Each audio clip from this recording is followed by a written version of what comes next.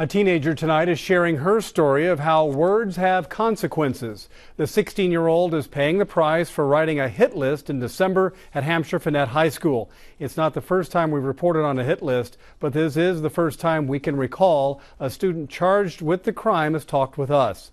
KFDM's Haley Boole sat down with her today to share the lessons learned. It's a little before 6 in the morning. 16-year-old Amy Hebert is waiting for the school bus, with her mother by her side. Well, I just, regret it. I regret everything. I wish I would have tried something else. The bus won't take her to Hampshire-Fannett High School. Instead, Hebert will spend her day here, at an alternative school behind the Minnie Juvenile Justice Center. Why? I'm the girl that wrote the hit list at Hampshire-Fannett. Well, I never would have thought in a million years that Amy would have done that. December 11th, 2013. Amy walked into the school carrying a list she wrote at home. It just had the, students' names, and it said that they'll be taken care of by Christmas. 12 names on a note. Not long before Amy wrote it, she'd heard about a similar hit list in another district. That's where she got the idea. After I wrote it, I realized that, kids that write hit lists, we actually get in trouble. Not after what the news says, because I just thought, nothing happens to them. Amy quickly realized that's not the case. When we saw her, she had shackles on her ankles up to her waist. She was like a murderer. She was arrested and spent a week confined to the Minnie Juvenile Justice Center.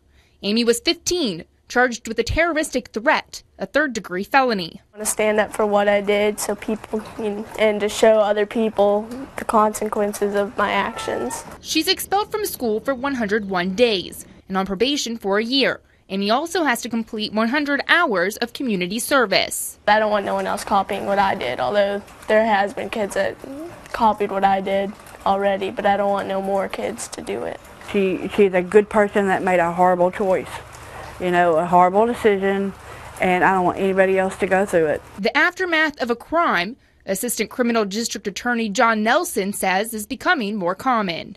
9 times out of 10, it's a cry for help, or it's a way to say, hey, this is what I'm faced with. Somebody please help me. And they don't know how to say that. Amy agrees the message on her note was a cry for attention. And I do want to apologize for what I did. I never meant to hurt anyone. Now she has a different message for other kids thinking about lashing out through words on a note. It's not worth it at all. You're going to get attention, but it's not the good kind. It's going to change your life for a pretty long time. In Jefferson County, Haley Boole, KFDM 6 News.